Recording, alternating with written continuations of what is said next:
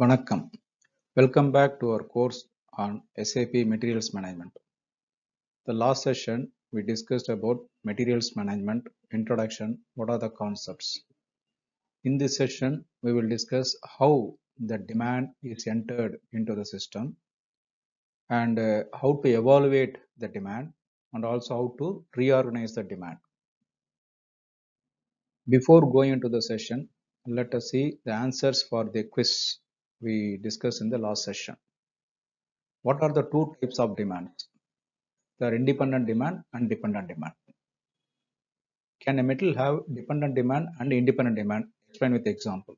Yes, a metal can have dependent demand and independent demand. For example, a component used in a product and also it is used as a spare. Then when it is used as a product, it is dependent demand. When it is used as a spare, it is independent demand. For example, if you take the car now, the tire used in a car, when it is sold as a spare, it is independent demand.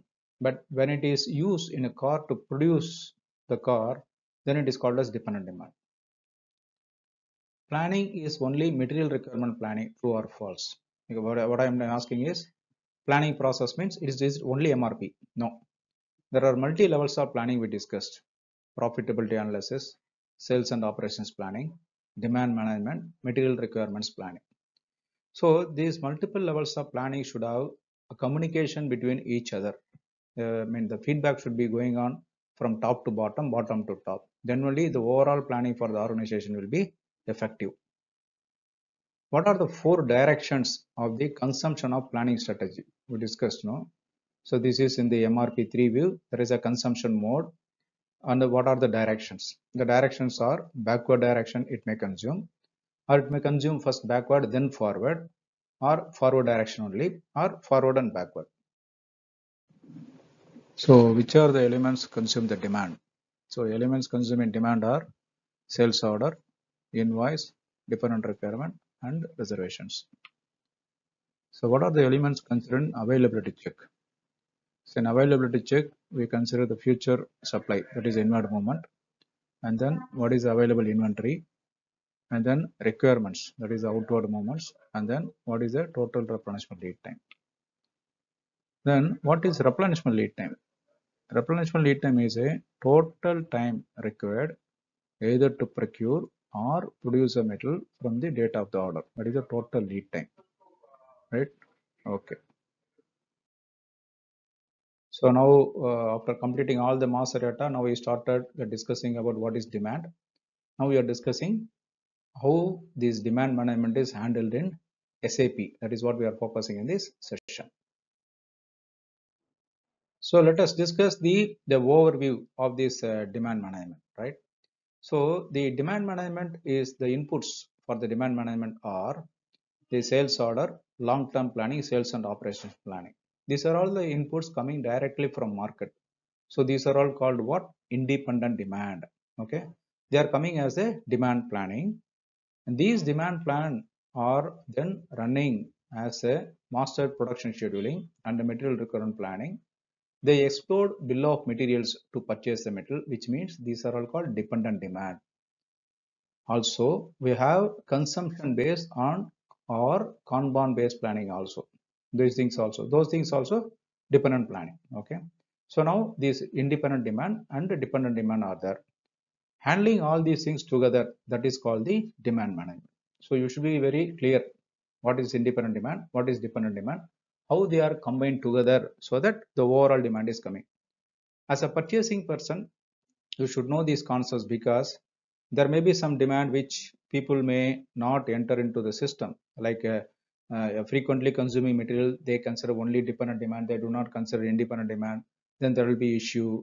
Or one metal is used from 2 or 3 different departments, they don't capture the department requirements.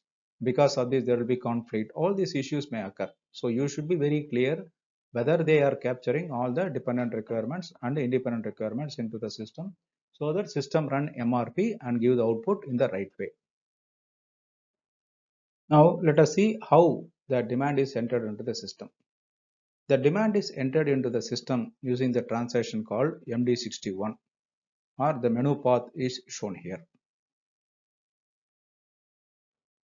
So after entering the transaction MD61, system will bring us to this screen. So first we will start to enter what is the demand or which material we are entering the demand. So demand can be entered either for material or for product group or for requirement plan. So here we selected the material. The next is the version. So version is that what kind of version we are going to use. This is to identify which version we are using, for simulation for those kind of requirements. Version 00 is normally used for production version, which is used in the regular and business planning purpose. There are other versions like 01, 02, 03. They are used for different simulation purposes like budget process or long-term planning or sales and operations planning. For those kind of things, we can use it. And then there is a planning bucket. A plan can be used either daily basis or weekly basis or monthly basis. So here we entered the weekly basis or other options also there. Accordingly, we can select. And then this is the planning horizon. Planning horizon is from which period to which period we are going to plan it. So for example, here we entered is 29th March to 3rd May. That is a period we are going to enter the plan. So after entering those details, now we are in the further data entry screen. Here we are seeing three tabs. One is called table, another is called items, another is called schedule lines. We are in the table screen where we are going to see the details, item wise, week wise details. So here the details which are showing is material wise, and also the column which is showing the version and also the materials quantity. The quantity is shown here week wise. What is the bucket we entered? No, that week 13 or week 14, for example, 70, 75. The quantity is there. Now the version is showing 00 as a version which is used. And then the quantity what we entered on the weekly basis, based on the period, metal will be available. For example, if we enter that 17 numbers in week 13, then that metal should be available on the first day of the week. That is the meaning. For example, another example is if you are entering the monthly demand, then the metal should be available on the first day of the month. So please take note of it. When you enter the demand numbers, you should be very careful that the periods first day metal should be available. If it is a weekly demand, then metal should be available on the first day of the week. If it is monthly demand, then metal should be available on the first day of the month. Okay. Now we are in the item wise cumulative requirement view. Here we see what is the requirement type. For example, requirement based on the strategy it will appear. For example, strategy 10 means LSF, 40 means VSF, 50 means VSE. Like these different requirement types will be there based on the planning strategy. And also the consumption indicator. Here, if it is a blank, the plan is not consumed during the customer order, but only during the sales order. So the options, the 1, 2, 3, 4 different options are shown here. And then here we see whether multiple schedules are there, because here we are seeing the total quantity. For example, for this particular material, we are seeing the total quantity of 40 numbers, right?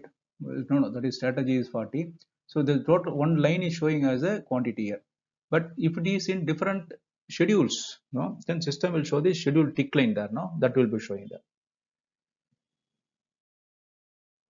So whatever that multiple schedule, what we saw in that items, no, the tick line. Now when coming to this select schedule lines, right? This tab, we can see all the details here.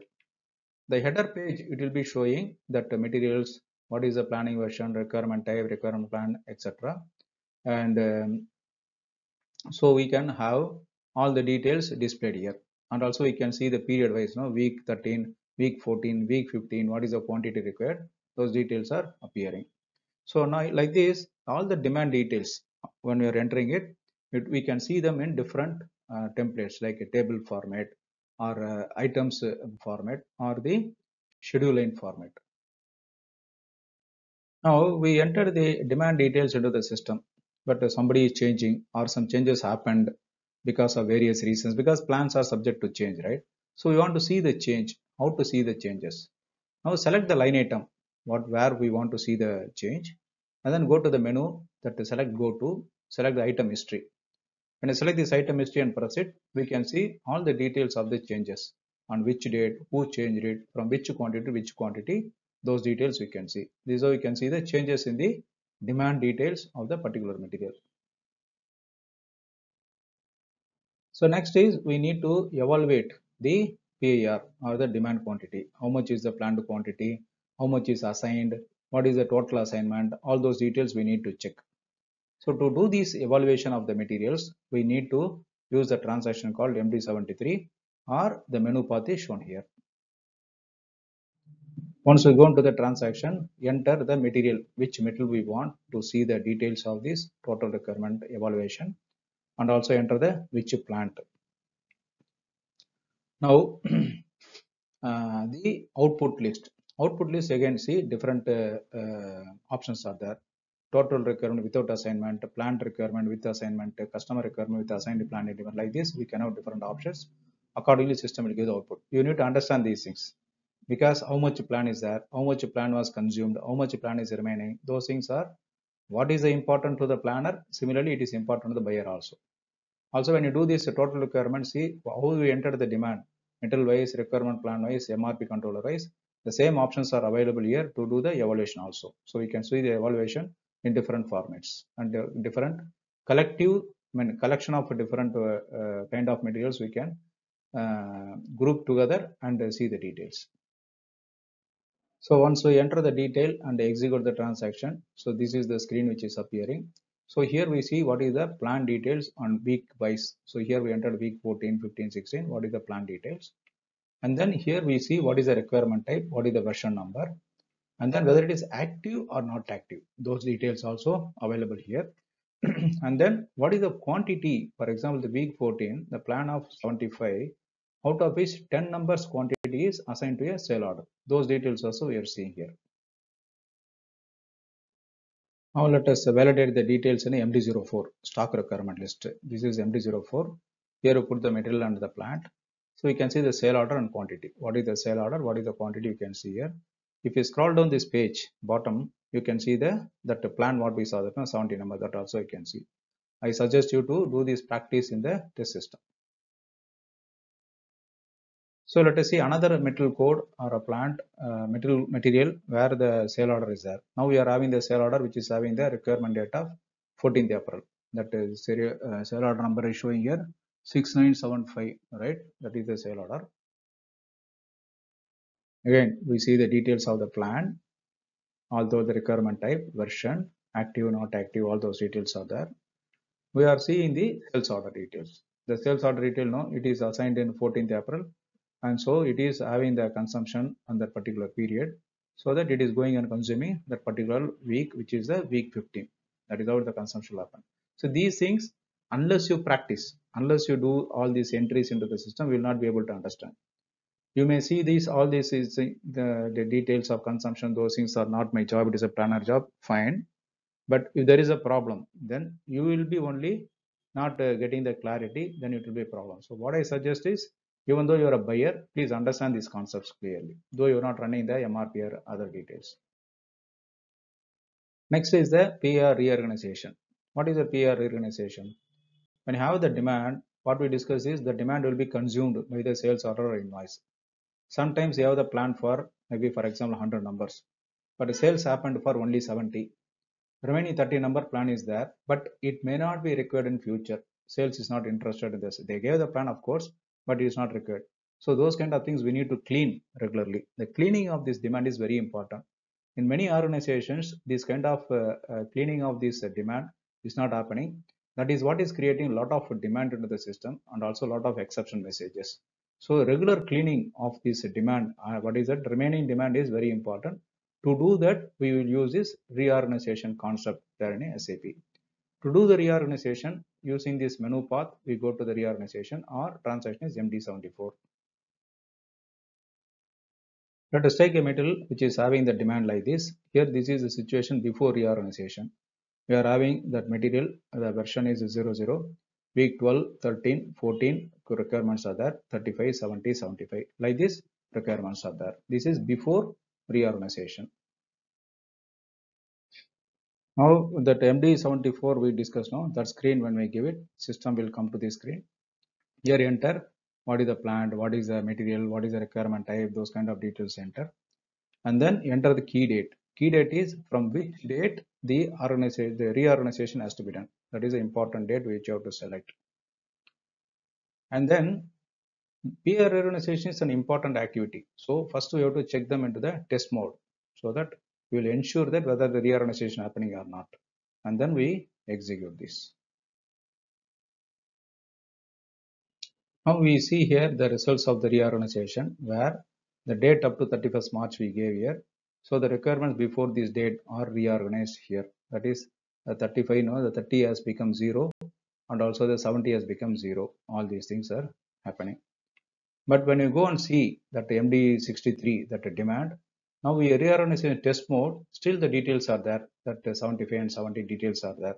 So what we should do? So now we have to run the reorganization transaction without test mode. So deselect that test mode, run the transaction. So that again, the system is giving the same message. We are ensuring that all the details are there. Now if you go and see that MD73 page, the demand before that date, these things are not available there. This is how we have to do the reorganization. This is very important. This has to be done on regular basis so that this itself will resolve a lot of issues in the planning area and the procurement area. So working on this reorganization for independent material, all these things are very difficult, and those things manually doing, these are all difficult. So instead of doing the reorganization like individual metal, we can do at a plant level also, but this has to be done in the configuration system settings. So here we enter the period. Period is the days, number of days. For example, here we can enter as a 7. 7 days before the date, the current date, all the plant in the system will be reorganized. That is what is the function here. Plant wise, we can give the total days. Here we cannot select the individual materials or total. This is again very useful function for the organization. It is very powerful function also. So in this session, we discussed this demand management in SAP, how to create the demand, how to see the item history, and how to evaluate the demand, how to do the reorganization of the demand. That is very, very important. So we'll discuss the quiz for the session now. Can we enter the demand in different planning buckets? So there are different planning buckets. Can we enter them? A planned quantity of 100 numbers is entered in week 50, 2022. So what is the meaning of this? How to trace the changes done in the plan? What is plan reorganization? Why is it important to carry out reorganization on a regular basis? So we'll see the answers in the next session. The next session, we will discuss what is MRP and what logic is applied in MRP. Meanwhile, please create demand in system and practice various evaluations, reorganization, etc., which are covered in this session. Please give your feedback to improve flow and contents, and also suggest to your friends and colleagues to subscribe to the channel so that they also get the benefit of this knowledge sharing. Thank you. See you in the next session. Take care. Bye.